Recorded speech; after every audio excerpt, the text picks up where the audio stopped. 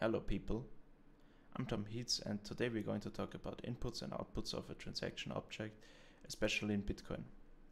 So let's have a look into some general information.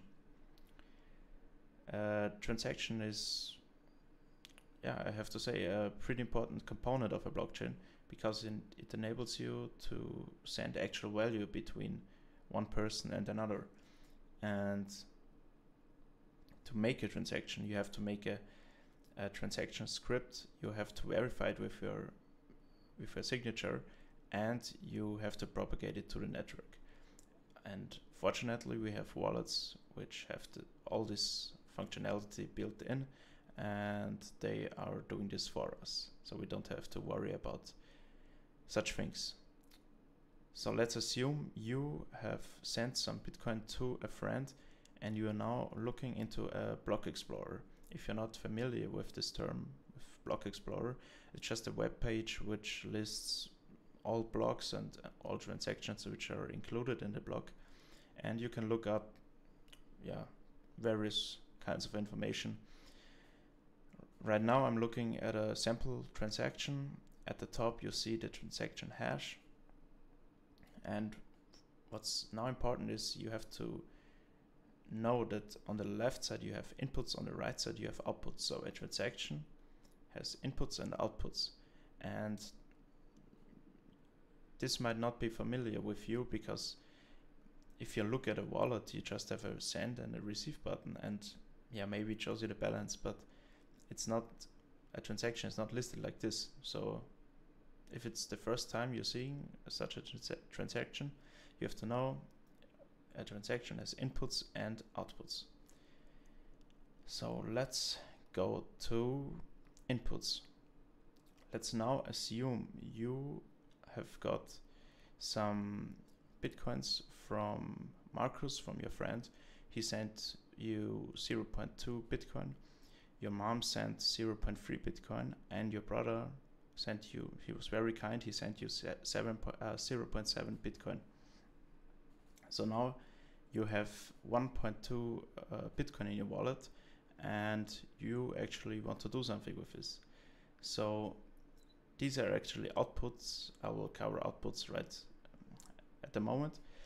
So if you make a transaction, these outputs will serve as inputs for your transaction. So if you make a transaction, you take either all of your inputs or some of your inputs as an input of the transaction.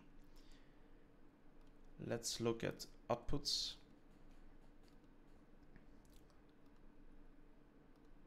So, mistake. So here you see you want to buy a coffee at a coffee shop, and this coffee costs 0.1 Bitcoin. Pretty expensive.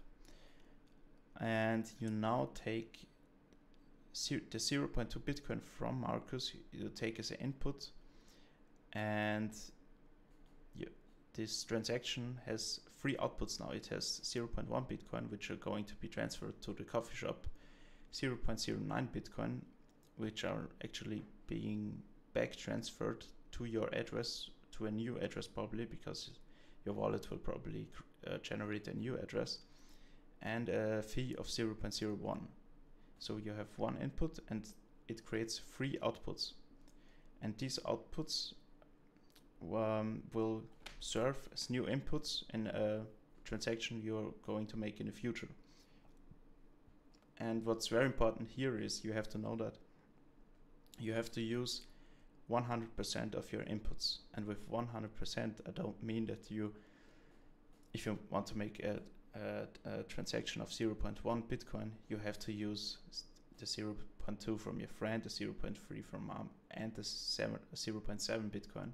So you don't have to take all these Bitcoins if you want to pay 0.1 Bitcoin, but you have to take, for example, the 0.2 Bitcoin as an input. So all 100%, not just 0.1, because there's also a fee. And if something is left from the funds, something is getting back transferred to a new address, to your address. So let's sum it up. You want to make a transaction.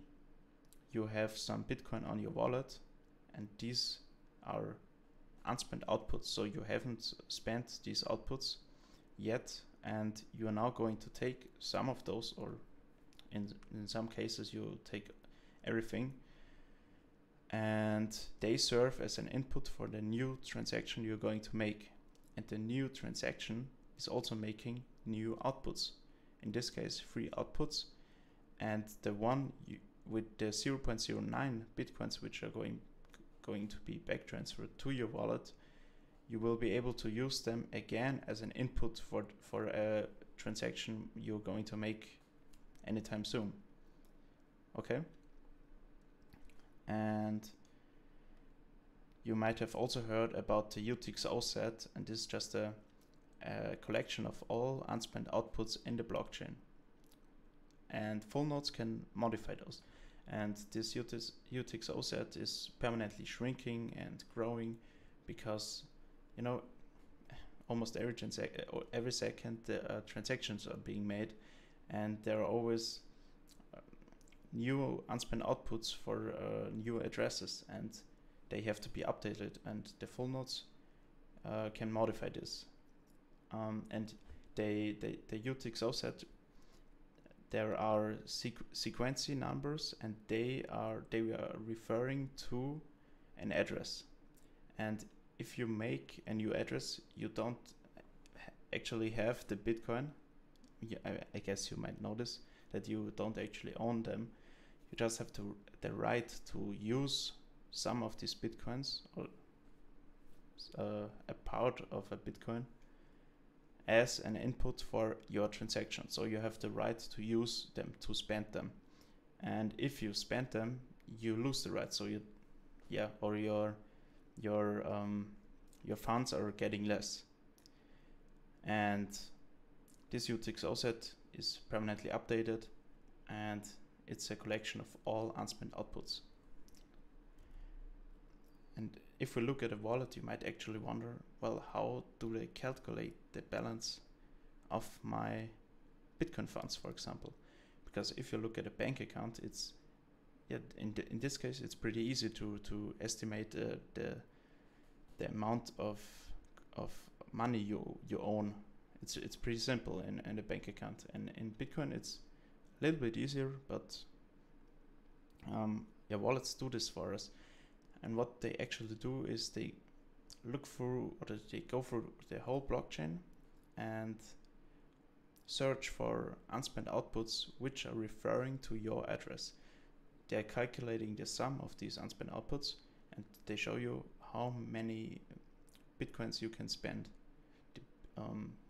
depending on the unspent outputs you are having. And the wallet actually is has all the functionality built in it, so that the blockchain itself is limited in its functionality. The wallet actually goes through the blockchain, calculates it, and shows it a balance. So yeah, it's pretty neat, and you could probably do this yourself without the wallet. Would be some work to do this, I guess. But to summarize everything what we have heard, we know that you can use, when we make a transaction, we can use inputs from our coins we own. So if we own 0.7 Bitcoin, for example, we can use them as inputs. We have to use 100% of the inputs, and the unspent outputs, so the 0.7 unspent outputs, we are using as inputs for a new transaction, and new outputs are being made, like one for the actual recipient, one for your address, and one for the fee. It can also be that there are 5 inputs and 10 outputs if you are sending to different addresses and using different unspent outputs for your inputs. So this can vary quite much, but in this case we took a simple approach and used 1 input and 3 outputs. So I hope you were able to follow me. You could understand the inputs and outputs. If you liked this video, I would be glad, sorry, to if you gave this video a thumbs up. If you're not a subscriber, I'll be happy if you subscribe. And yeah, I also wanted to mention that the on-chain tutorials, they were following the first principle approach. So we are starting pretty simple and digging deeper into more advanced topics in the future. So see you next soon.